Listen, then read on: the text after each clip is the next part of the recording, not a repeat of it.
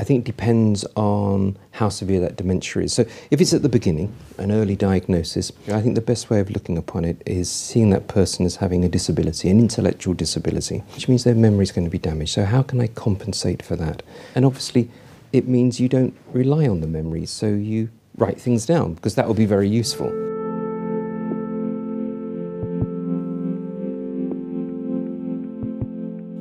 It's so important to break it down into the small tasks, not just you need to make a cup of tea, is how do you make the cup of tea? Because they are losing not only memory but thinking. Routines, they will help you. Don't introduce change into your life, because then if it's change, it's new, and if it's new, it's got to be remembered, and that's where your problem lies. So predictability is essential.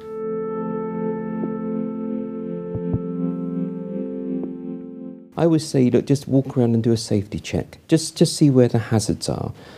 What can you do about those hazards, and where do you need help to manage those hazards? So I think it's very important that you alert the neighbours that there is risk. Maybe they can come and check.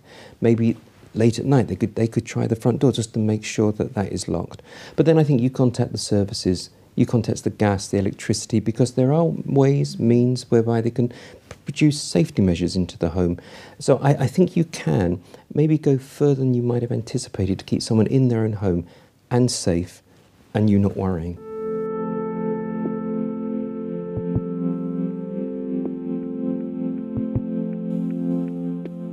It's what we call reality confrontation. A person with dementia doesn't believe anything, they know everything. And what they know is different to what we know, but to them it's what life is really about. Say to yourself, well, he doesn't know, he's not doing this deliberately.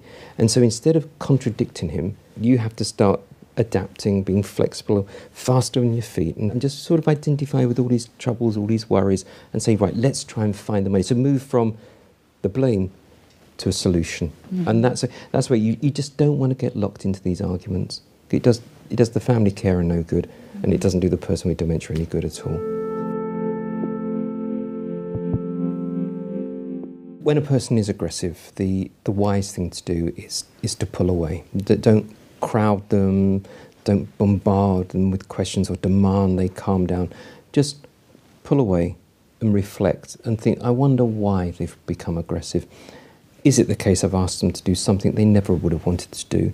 Is it because they could be frightened, or could they be frustrated by what's happened? Maybe they've been struggling trying to remember something, and really they've just escalated, and their bad temperness has now turned into aggression.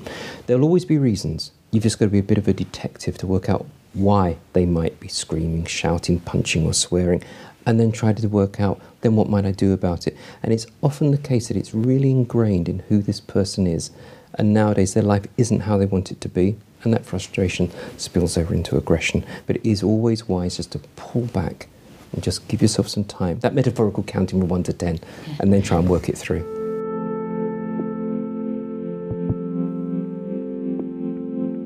The other aspect of the memory problem is that people lose their memories, and they always lose the most recent years first, leaving the historical behind, and as a result that's what they relive.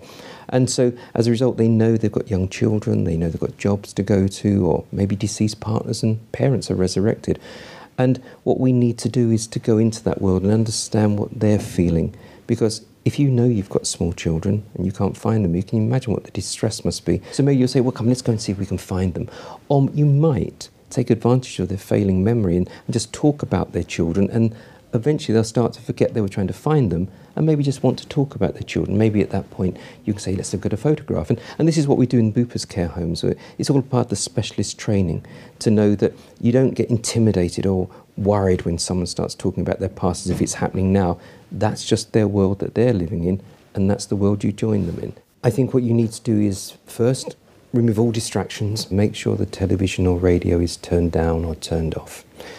And then the conversation should be focused, so it's straightforward. You have eye contact, gentle tone of voice, pleasant expression, so it's a pleasant experience. And then speak in a very straightforward, simple, straightforward way. And whatever reply you get from the person with dementia, whatever words you can make sense, sometimes it's a good idea just to repeat back to them the words that you understood, because that might just prompt them to say a bit more. Because the problem in dementia is often when they have to think about what they're going to say, it all goes into a jumble. So if you repeat back a few words, then they'll be able to get a few more words out, and then you repeat those, and they get a few more words out, and then maybe you start to get a real idea of what they're trying to tell you. And read their body language as well. So you might say, oh, Dad, you're looking a bit angry, or Dad, you're looking a bit unhappy, just by how they're presenting. Might, again, progress that conversation. So it is difficult, but I think with patience, you can get far further into a conversation than you might have imagined.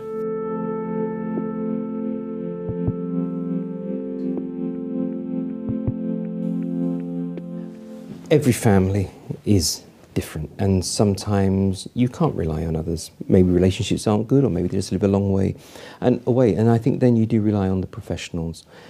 Social services, they do provide or can provide access to day centres, respite units. So I'm not saying that you put yourself first, but you've got to give yourself equal priority and care for yourself as a carer.